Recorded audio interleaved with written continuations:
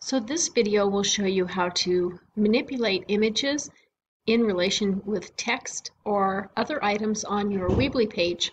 So go ahead and click on the image and you can drag it over. When you drag it over to the edge and you see the blue bar going up and down, that will place it side by side.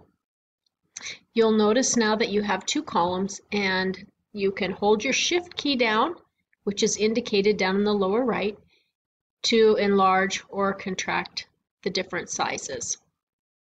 If you want the image to be embedded in the text, instead hold it over until you see the blue box and then let go, and it will be embedded in the text. Then you're going to upload your photo.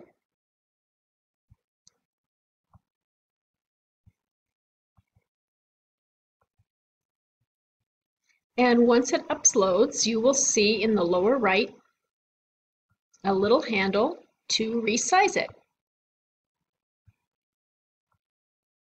And you can resize this however you like.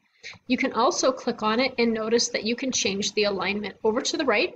If you do, you'll want to change that little standoff in the spacing so that you have spacing over on the left rather than over on the top and bottom margin and the right margins.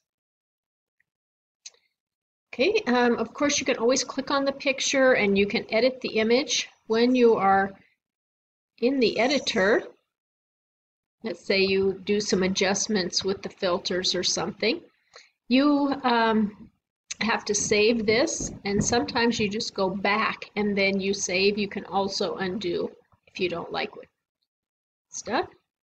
You can crop, you can add text to the picture, all different kinds of things. So I hope that helped you work with images, with text, or other items.